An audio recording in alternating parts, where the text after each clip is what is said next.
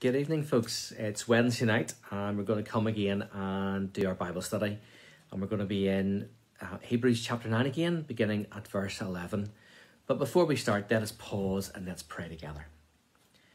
Heavenly Father, thank you again for the day that has passed. Thank you for your presence with us, for your provision, for your grace, for your blessing. Lord, you are a great God who is so good to us, and we are truly thankful. As we come to your word now, again, Father, we just ask for you to still and settle our hearts, to open up our hearts and minds to you, to open us up to the leading and direction of your Spirit, so that we can understand your word and see what it says to each of us, so that we can grow closer to you through it, come to a better understanding of our relationship with you each and every day. So, Father, be with us now, we pray, in Christ's name. Amen. So let's read together some of chapter 9. There's no way we're going to get through all of chapter 9 tonight, but we'll see how far we get. So I'm going to start and read at verse 11, and I'll read through to the end of verse 15, just to begin with, and then we'll take it from there. So Christ now has become the high priest over all the good things that have come.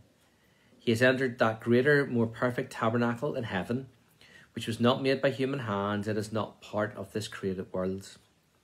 With his own blood, not with the blood of goats or calves, he entered the most high place, once for all time, and secured our redemption forever.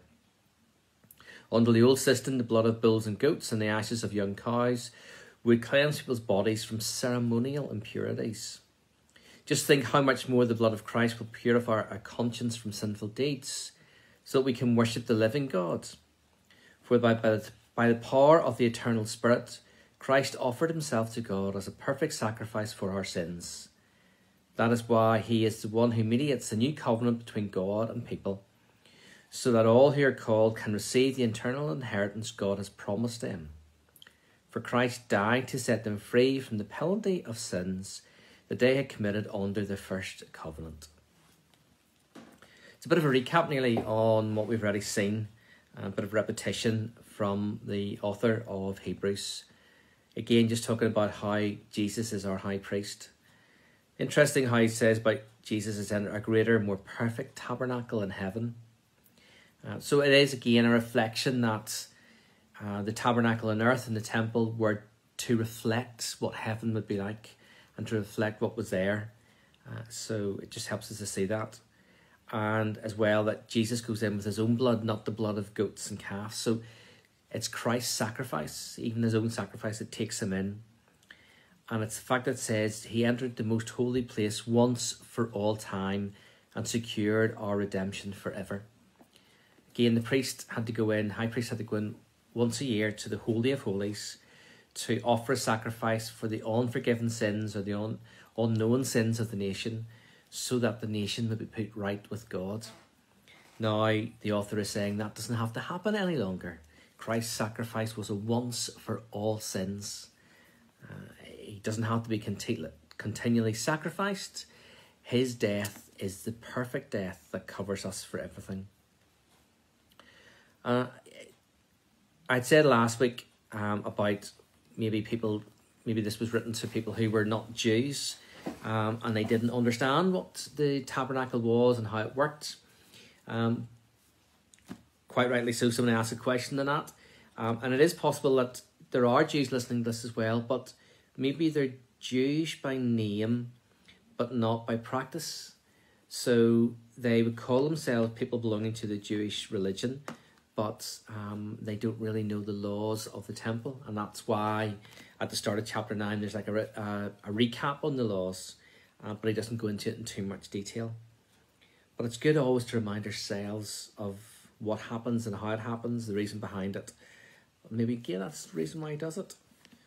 But it's all about the sacrifices which are offered.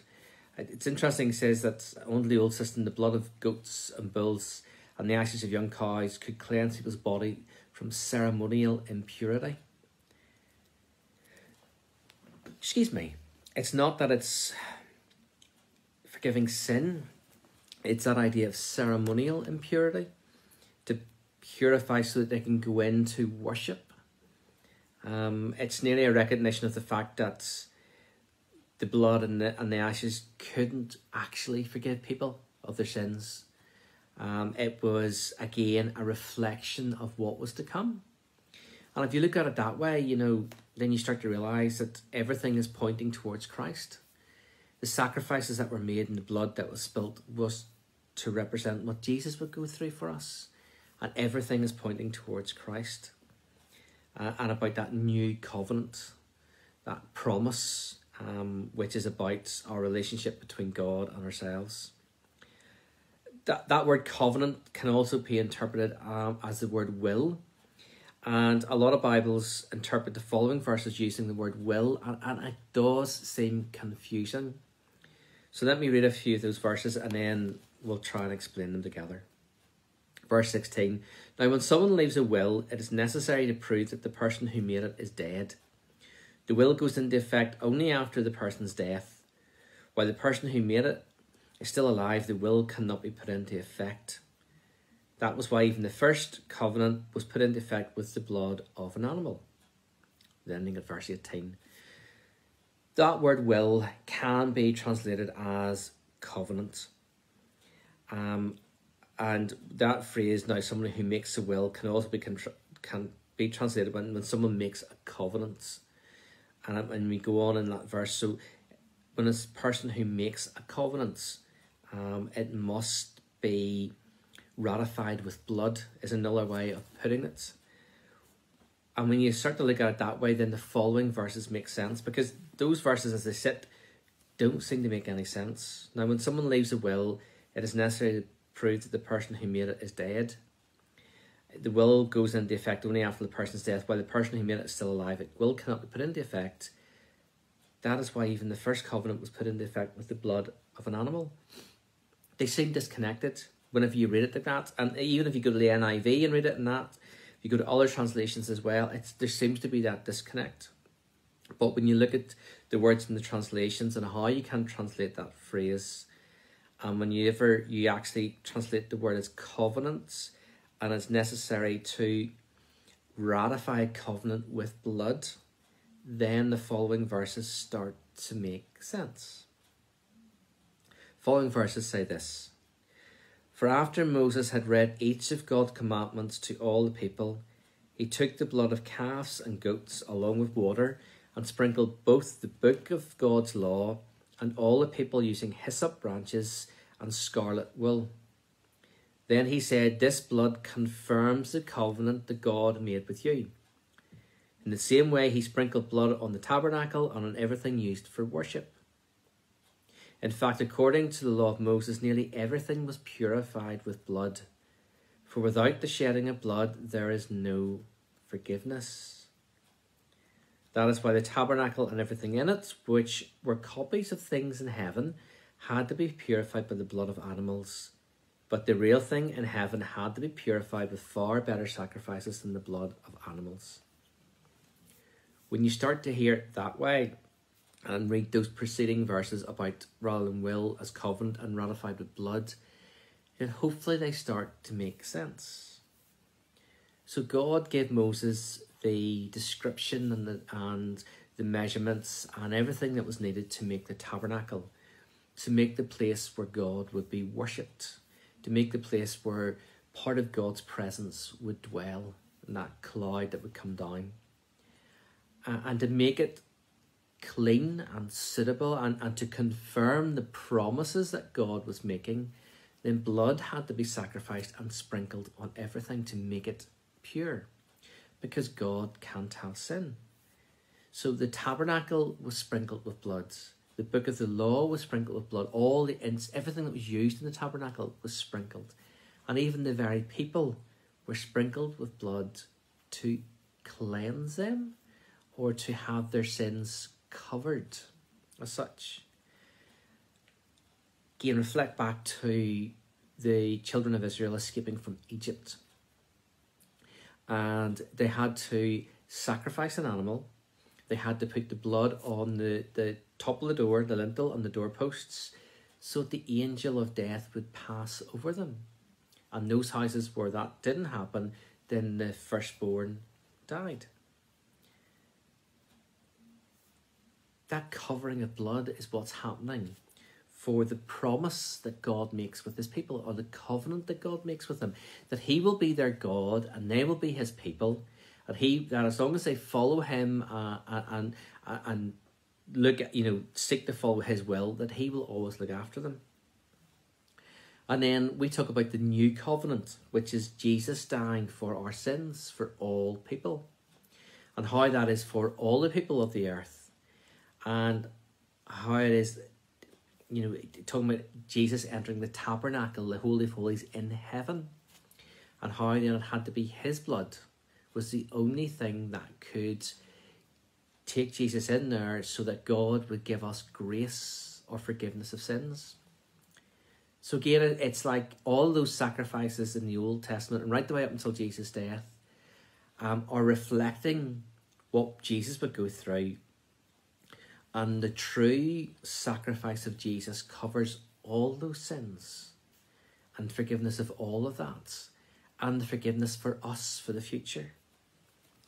It says that is why the tabernacle and everything in it, which were copies of things in heaven, had to be purified by the blood of animals, but the real thing in heaven had to be purified with a far better sacrifice than the blood of animals.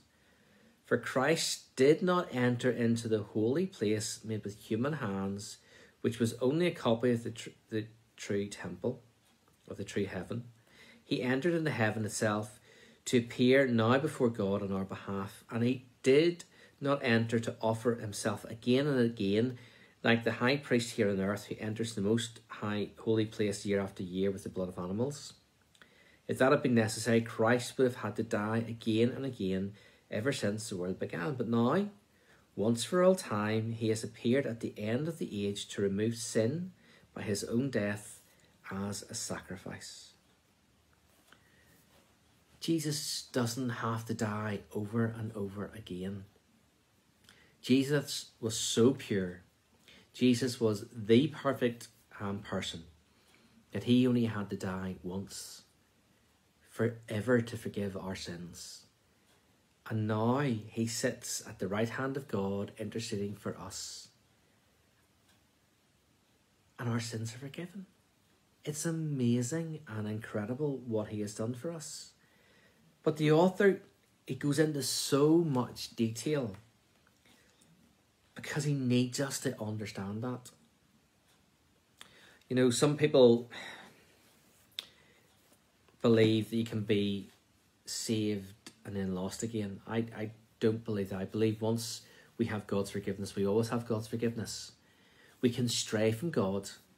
We can break our communication with God, but that bond of salvation stays. Because if that bond of salvation is lost again, it's like saying that the sacrifice of Jesus is not enough.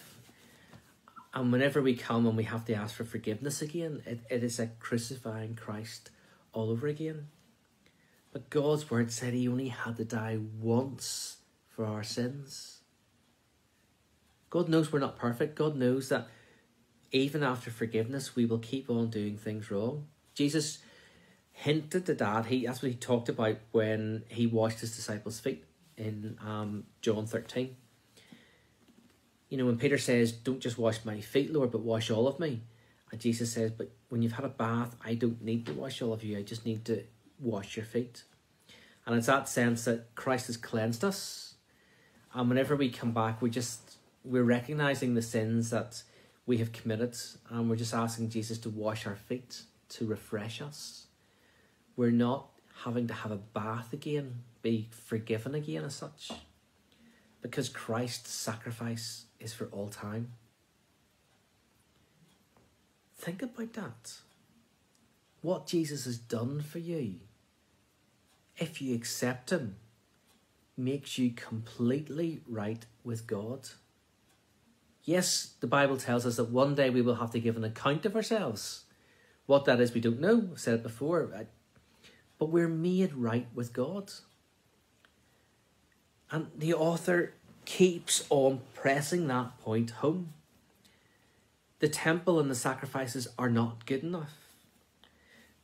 Maybe some of the people who you're writing to are Israelites or Jewish, and they still want to keep going to the temple and offering sacrifices. And maybe there's tension going on within the Christian community about whether do we sacrifice it or not. Or maybe the author is trying to address that issue and saying, look, sacrifices are gone. They no longer have a place because Jesus has died for us. So we don't need to keep on killing animals and sprinkling their blood because Christ has done that for us. And we simply have to realise that the earthly temple is a reflection of heaven. And once we realise that and realise what Christ has done for us, then the earthly part fades away and doesn't matter. What matters is that special relationship with God, the special relationship through Jesus and what he has done for us. If we can grasp that, then we fully grasp salvation. And if we can grasp that, then we can tell others and show others through word and through deed what it means. Yeah, we'll still struggle. Yes, we'll still get things wrong, but we're forgiven. We have that forgiveness. I don't know about you, but whenever you have a really bad day and whenever you know you have failed God and you feel that you failed everybody else around you, and then you realise that God doesn't see you that way, but that God sees you as one of his children, covered by the blood of his Son, then that should heal your heart. Realise that you have God's forgiveness. It doesn't give us carte blanche to go out and keep on doing what we were doing. It should make us want to change. But you do have God's forgiveness. That you are not a failure, but rather you are God's child. Do you see yourself as God's child? Are you God's child, first of all? If you are, do you see yourself as God's child? And if you can see yourself as God's child, if you do, does that not change how you feel right now? Doesn't it not change how you feel your relationship with God is? And if you don't have that, it's not too late. Let Christ's blood wash over you and forgive you of your sin. Let's pray together. Father, your word is at times so complex, but then, Lord, the message is so simple. Help us, Father, to understand, to let it sink into each of our own hearts, and to let it change how we are, how we think, how we act. Lord, thank you. In Christ's name, amen. Thanks, folks. We're going to leave it there for Christmas and New Year. Next Wednesday night is our carol service down in church. So not be streaming, and the following so next Wednesday and the following Wednesday will be off as well. So we'll be back again the first Wednesday in January. But until then, take care and God bless. Please stay safe over Christmas. And I pray that you have a blessed Christmas time. Take care, folks. Bye.